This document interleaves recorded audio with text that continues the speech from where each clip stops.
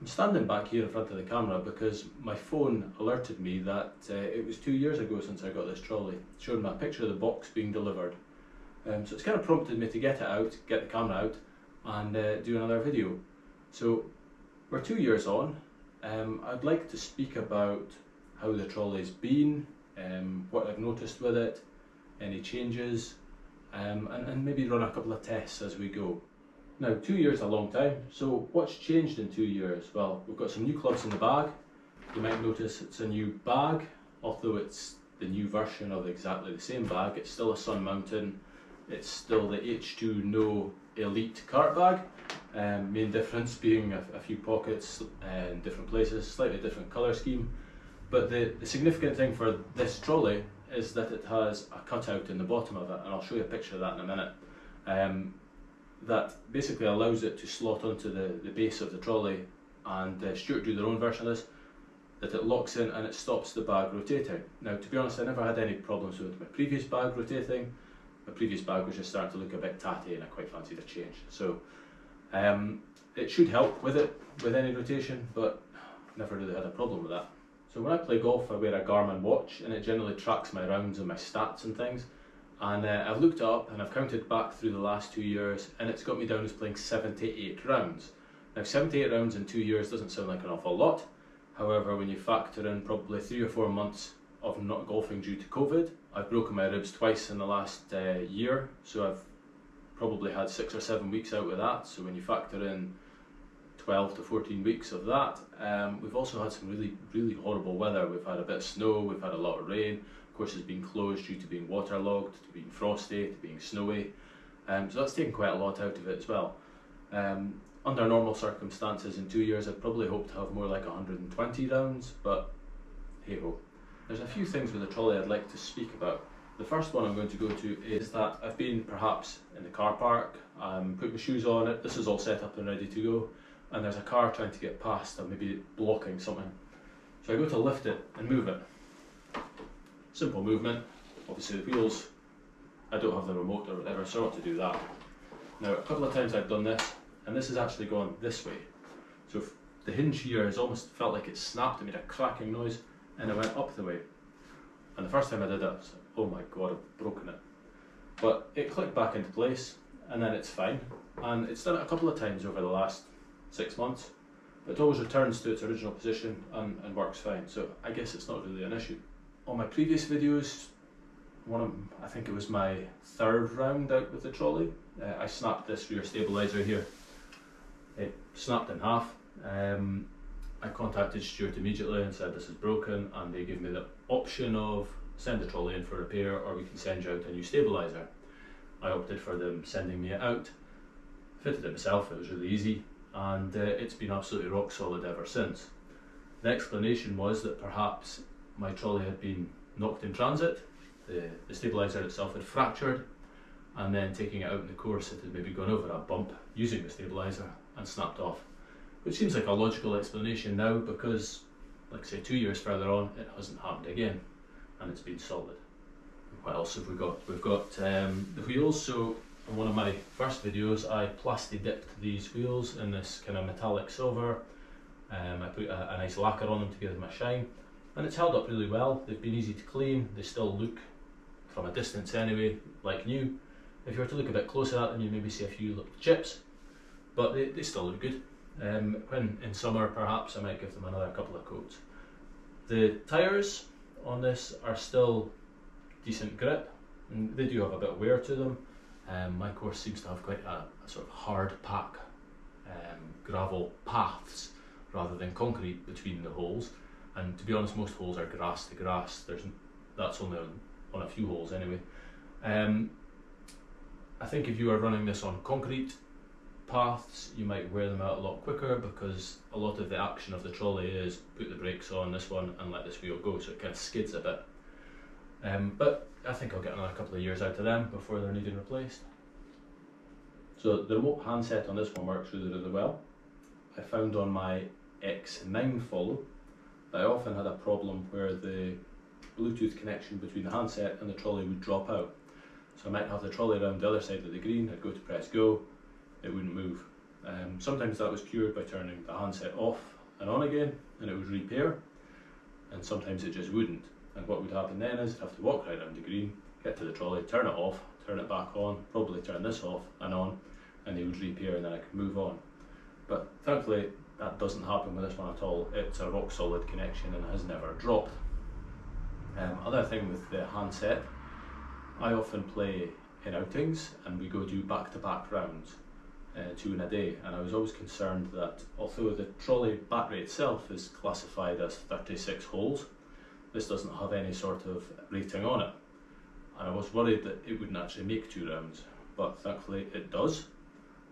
Just as a backup, I always carry a USB power bank in my bag and a charging cable for it, just in case though, because I know from first-hand experience pushing this without a motor is not much fun, and you probably know that you can't use this trolley without the handset at all.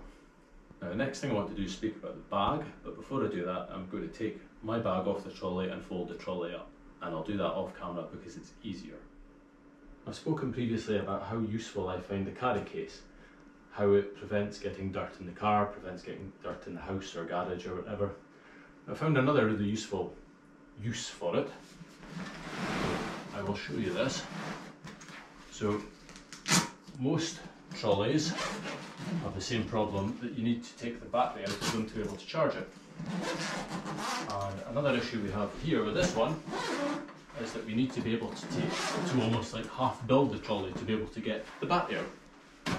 So when you come home from golf and you want to open your trolley up, it's covered in dirt, what do? You can lie this flat, and then you can actually put your trolley on here, and then you've got a kind of mat for catching your dirt on, and you can fold your trolley to that far and you can get the battery out. And a few queries about how to get the battery out. It's in the instruction manual, it's on YouTube, etc. But the button here, just at the back, you can press it, hear it release, and lift it out, like so. So while I've got the battery here, I think it's worth mentioning that in one of my previous videos I managed to do 3 full rounds on a single charge of this. Quite a hilly course, and I got to the end with 12% remaining. Now what I'd like to do 2 years later is see if I can still get 3 full rounds. So I'm going to play my next 3 rounds off this single charge, and we'll see how far we get to the end. So with that in mind, I'm going to pop this back in the trolley and head off to the course. So I'm actually 4 weeks further on in real life than that part of the video you've just watched. 2 reasons for that. One is I went out for that round and the course was still in winter conditions, so we had winter greens, we were a hole short, and generally the course was just playing a lot shorter than it should have. So I don't think that's a very fair test. I've charged it up fully again and I'm going to do 3 full rounds with it now open in summer conditions, the full course like it would have been when I did it 2 years ago. The other reason is I've been in Florida for the kids' Easter holidays for the last couple of weeks, so I've managed to get 4 rounds of golf over there in actual sunshine instead of what we've got here. So before I went away, I sent the trolley back to Stewart for a service since it was 2 years old, and Stewart had very kindly done some modifications to it to bring it up to the current spec. So if you're looking at it now, you can probably see this one, which is the strap that holds the bag in place. It has changed, and I'll take the camera a bit closer for a look at that in a minute. The rest of the things are almost unnoticed. I'll put a list up on the screen of the things they did change, and there are lots of them. I think a lot of the structure has changed, and one of the comments was it should feel a lot more stable. It should be a lot more sturdy feeling when you're holding onto the handle. So we'll be able to test that out in the course in a minute. You can see from the screenshots that the battery percentage is going down approximately 10 or 11% every 6 holes I play. Stewart recommend that the battery degradation should be approximately 2% every year, so I should be looking at about 4% overall. Just a quick update, I'm away to head out for my 3rd round with the same charge, and the trolley is currently at 37%. Now 37% might be a bit of a risk because last time I did this it was 42% when I went out for my 3rd round and I finished with 12. And we know that the trolley cuts out at 5%. so we'll see how that goes. It might give me a chance to try out the new improved chassis and see how well it copes when pushing it without any power. Let's wait and see. I'll keep you updated. Well, that's 6 holes down now. The panic is starting to set in. It's going to be a really slow round, a couple of 4 balls in front. Reasonably nice day, so people are out playing. Mayday. 27% after 6 holes. Looks like I might be pushing, but we'll find out as we go. I've been using a follow trolley now for about 5 years, and it still amazes me how good it is. As long as there's about 2 feet either side of the path, it can make it up anything.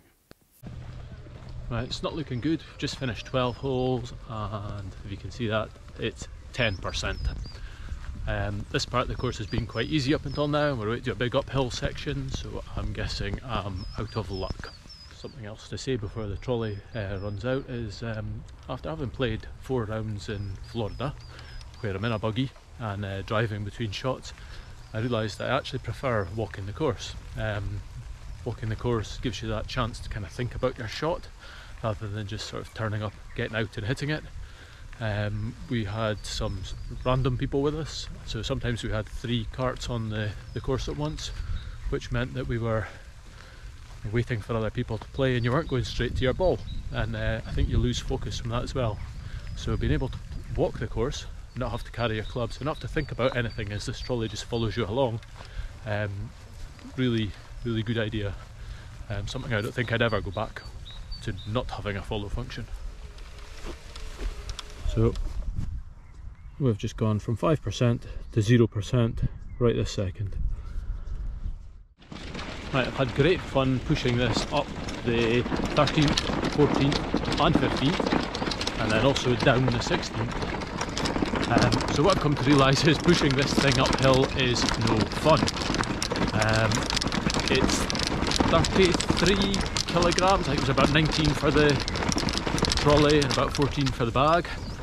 The handle's not particularly ergonomic for pushing without power. And the other thing that's quite interesting is because you've unlocked the wheels, there's no resistance from the motor. So if you let it go on a hill, it goes.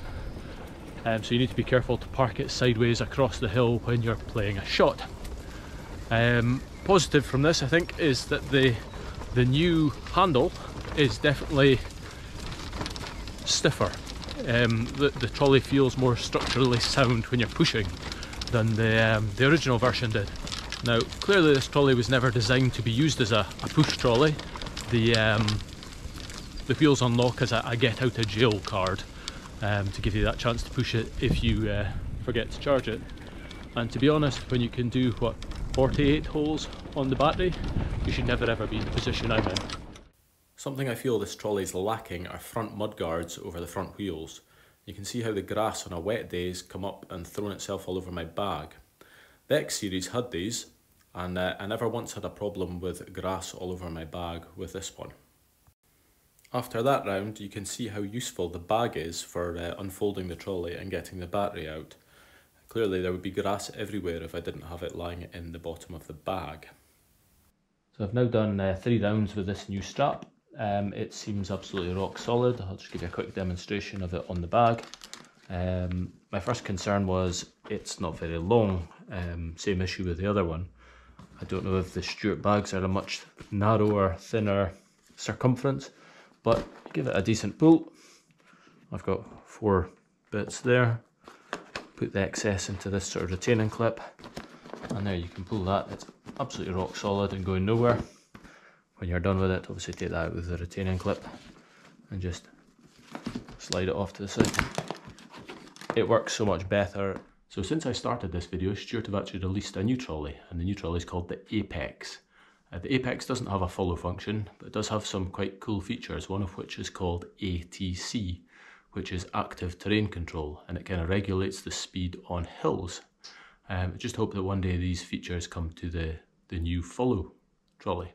As you've probably gathered, the follow function is a major player for me. It's one of the most important features of the trolley, and I think that Stewart are leading the way with the follow functions. The only other trolley I've ever seen that has a follow function is made by Foresight, and it's called the Foresight Sports 4Caddy.